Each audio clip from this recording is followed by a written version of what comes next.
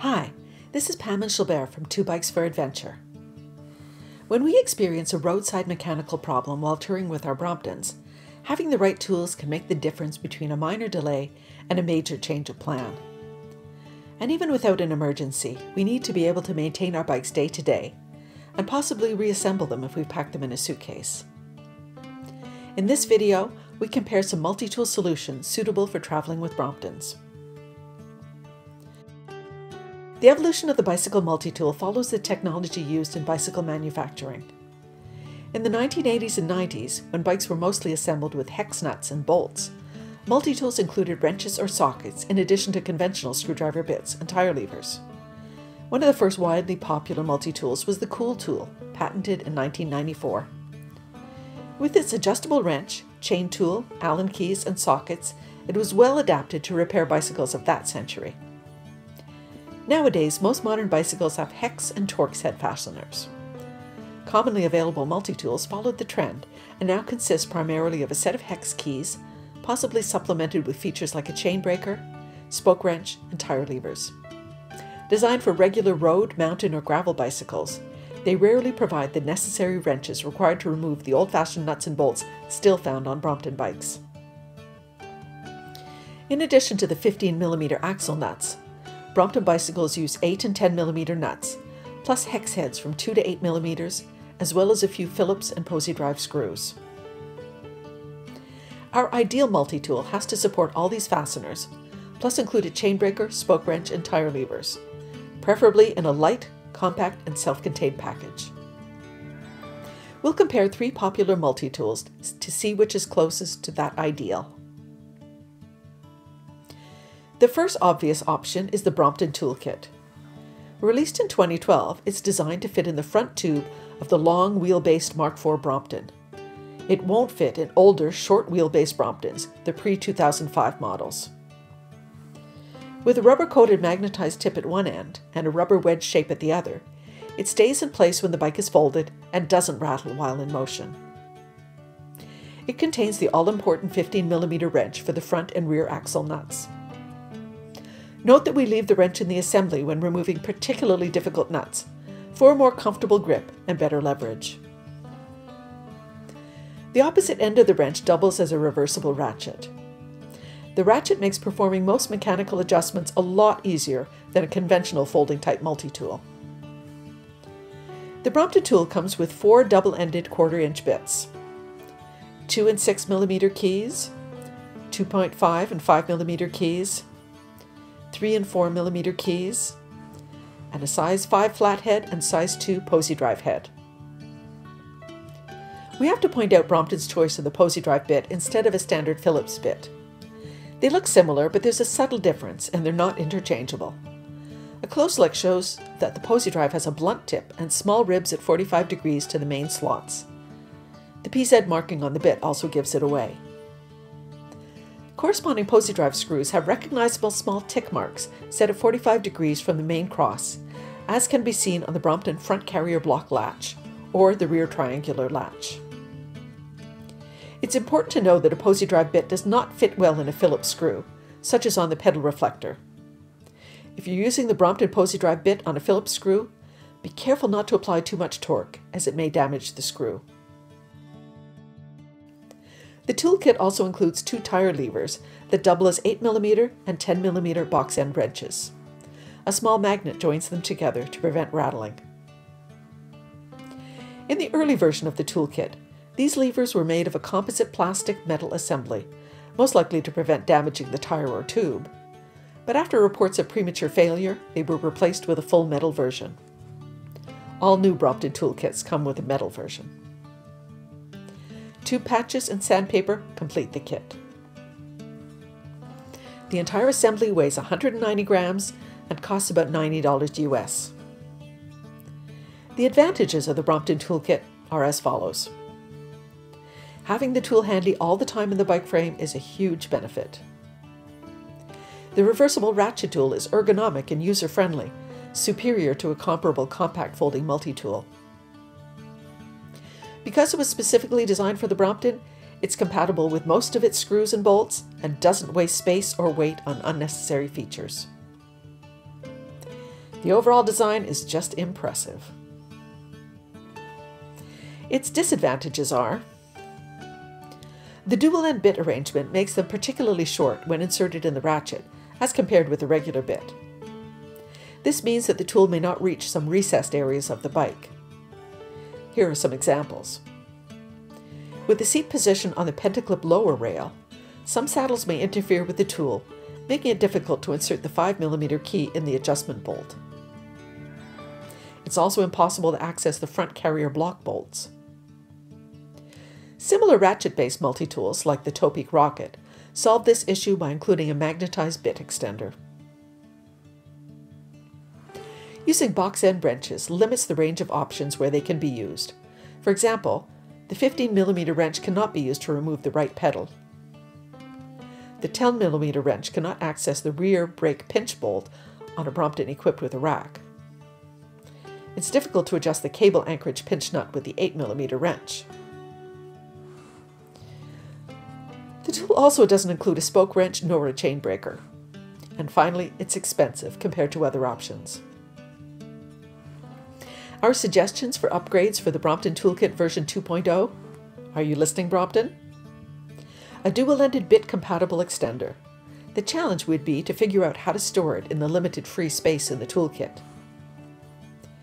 Modify the 10mm key bottom hook to convert it to a simple 3.2mm spoke wrench. And include an 8mm key for the left pedal.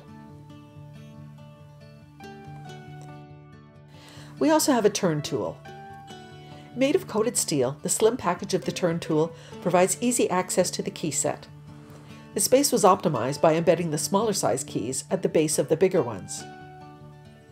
In addition to the usual keys, the set also includes a Torx T25, of no use for Bromptons, but possibly handy for other bikes you may own, for instance any with disc brakes. The top of the assembly consists of a solid chainbreaker tool.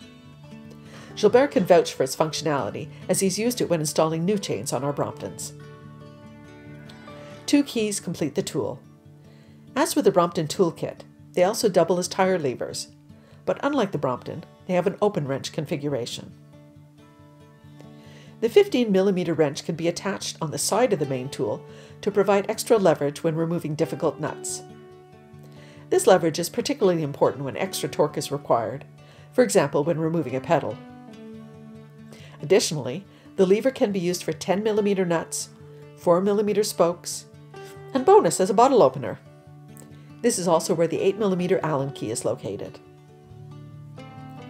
The second lever includes a 6 and 8mm open wrench and 2 additional spoke adjustment notches, of which the 3.2mm notch is compatible with Brompton spokes. The embedded 5mm key is also used to activate the chainbreaker tool. A tire patch kit is also included in the set. Note that the latest 2.0 version comes with an external strap to attach it under the saddle. The Tern tool costs $40 and weighs 180 grams. The advantages of the Tern tool are: crescent wrenches make them more versatile than the Brompton box end wrench option. The problems we mentioned with the Brompton wrenches are not an issue with the Tern tool. It comes with a chain tool and various spoke wrenches. It's the only multi-tool we've found that contains all the most necessary features in one package. Because it was not designed for a specific bicycle type, it could be used on other bicycles you may own, thus reducing cost per use. The disadvantages of the Tern tool are: the location and length of the 5 and 8mm keys significantly reduce their usefulness. It can be challenging to use the 5mm key with a pentaclip or the rear brake assembly. The folding design makes it less ergonomic to use than a ratchet solution. It may be difficult to reach the target screw head with some of the smaller keys. If a Brompton or Tern tool is too expensive or difficult to acquire, another option would be the Park Tool MTC30. Designed for fixie bikes, it's one of the very few conventional multi-tools that incorporates a 15mm wrench. Lighter and much cheaper than the 2 previous tools, it's also widely available. Furthermore, it incorporates an 8mm adapter hex key that can be used on Brompton left pedals, which the 2 previous tools cannot. The Park Tool MTC30 costs $27 and weighs 130 grams. Its advantages are: it's light, inexpensive, and easily available. It has a usable 8mm key that can be used to tighten the left pedal. All keys have sufficient reach. Like the Tern Tool, it can be practical for a variety of bicycles, not only the Brompton. Its disadvantages are: the combo flathead Phillips screwdriver is not optimum and may cause damage to a screw if too much torque is applied. It lacks a 2mm key that is needed for brake pad replacement and derailleur speed adjustments. It doesn't have a 10mm wrench for the brake pinch nut. Finally, it doesn't include a spoke wrench, tire levers, nor a chain tool. There are other options as well, of particular interest if you're on a tight budget and you already own a conventional compact bicycle multi-tool, such as the Topeak 9 Mini. Bring the multi-tool along and supplement it with a stubby 15mm wrench, available for a few dollars in a local hardware store or online.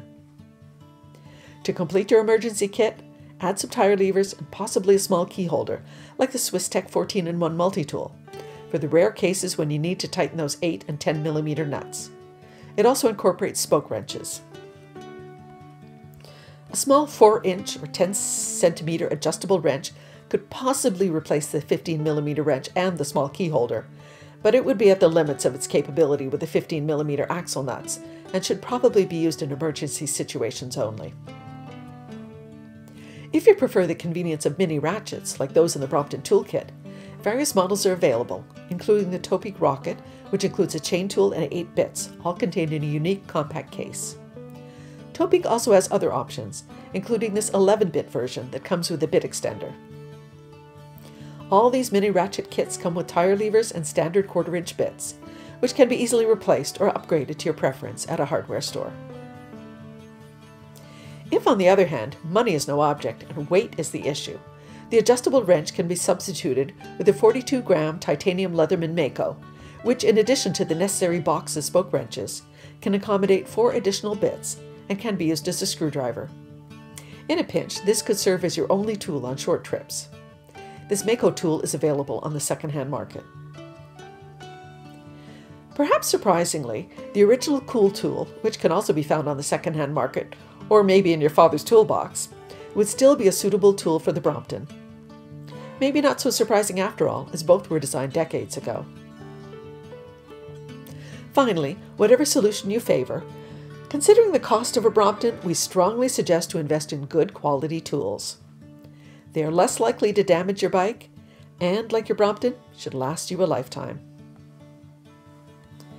It's tough to beat the convenience of having the Brompton Toolkit always with you on day trips. However, for longer journeys, its deficiencies will be obvious. You would need to compensate by bringing additional tools, such as the Park Tool CT5 chain tool and the SW7 spoke wrench, which of course would increase the total weight of your luggage. In our overseas travels, we never bring our Brompton tool, favoring the Tern Tool instead. We supplement the Tern's shortcomings, especially concerning the stubby 5mm key, by bringing a lightweight secondary tool, an Origin 8 micro toolbox. This micro multi-tool has been discontinued, but is still available on eBay for less than $20. Its small form factor makes it ideal to use in hard-to-reach places. It can easily be kept in a pocket, handy to use at any time. There are many bicycle multi-tools on the market, but few contain everything that could ever be needed for anything that could go wrong on a Brompton. While we always hope to avoid technical difficulties on our trips, we want to be prepared to make repairs quickly and get back on the road. In an upcoming video, we'll discuss some do-it-yourself options to have all the tools you need in a convenient package at a small cost. In the meantime, we hope that you're able to successfully deal with any bike problems that may find you on your Brompton travels.